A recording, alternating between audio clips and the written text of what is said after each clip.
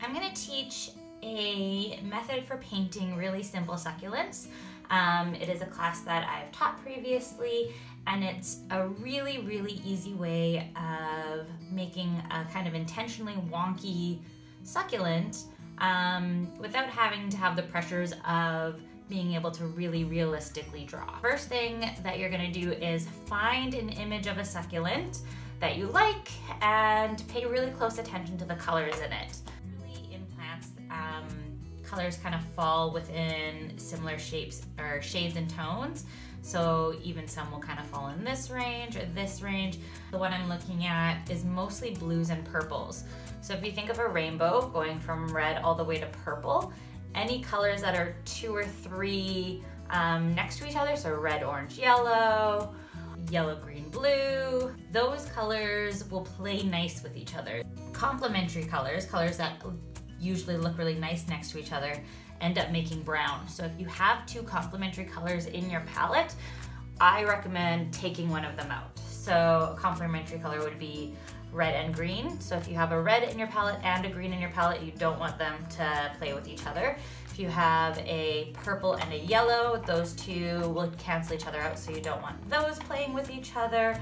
And same with blue and orange. So this is a really good tip too if you're giving your kids some paint to work with. If you end up giving them those complementary colors, usually they end up with a brown painting in the end because they just mix them all together. So if you want something that's still somewhat like nice and has good color, pick something that's within the same little color family, and that will keep that from happening. So now that I have my image and I know my colors, I'm actually gonna just draw out really loosely the succulent that I want to do.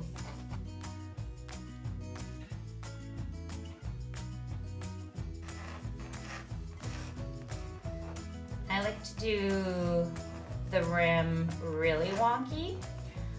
So usually when you're trying to do something 3-dimensional in an art piece, the same curve here would match the curve down here, but I'm actually gonna cheat that and not have it match up properly to just make it look more like I'm okay with it being imperfect and not realistic. And then I'm not even really gonna pay much attention to the picture anymore. I know what colors I wanna work with. I'm just gonna start adding those in.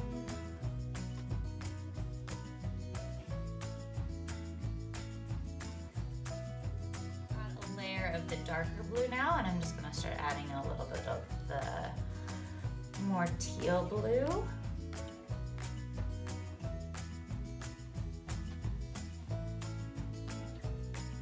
And now I'm not layering it up as much as before. I'm actually kind of adding it into spots that I see don't really have a ton of color in them.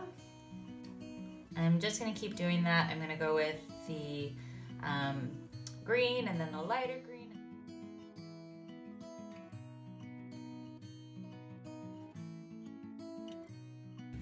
All right, at this point I'm pretty much happy with how this is all coming together.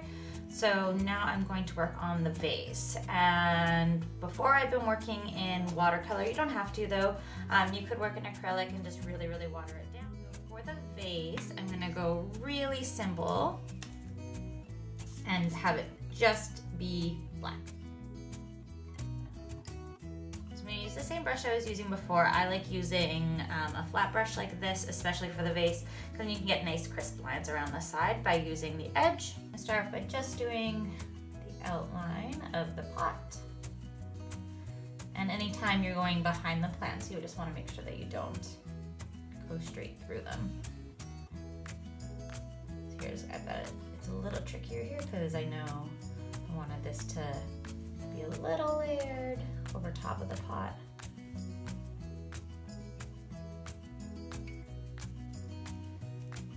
And when I'm working with the black paint, I'm not really going into the water so much, because in this case I want it to be pretty pure black, and every time you add water you're diluting it a bit.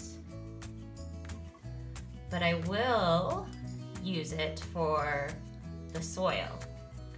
So For that part, I actually just want it to be more like a gray. So I didn't even dip into the paint that time. I just rinsed my brush so that I knew it would be not completely saturated in paint. I even like to kind of fade it into the plant a little bit, just so you don't have that like stark transition line there. For this part, you're really just gonna do totally whatever speaks to you. Random triangles, or little crosses, or just circles or dots. If you're not confident in that, you could also use your paintbrush actually to like create your own little stamp.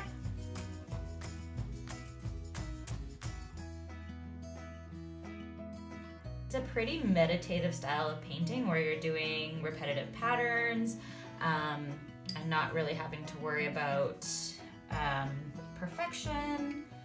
So it's a great one to do right now as a kind of mindfulness activity. Especially with working on a white background, it can be really easy to dirty up that white background and then feel like you've ruined the whole thing and then struggle to try to cover it up with more white, and then the white doesn't really match. So what I find with this is if I have spots on it that I don't really like, or even if the balance is a little bit off, I'll go in and add a little decoration in the back. So this canvas that I have was actually repurposed, so it already had some kind of nicks and scratches on it, so I can just go in and add like a couple of little Swiss crosses.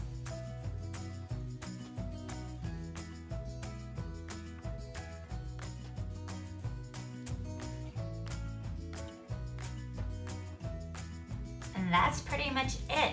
So you can keep going in and adding color here and there, darkening up some of the black, but for the most part, that's the technique to do this, and I hope you enjoy.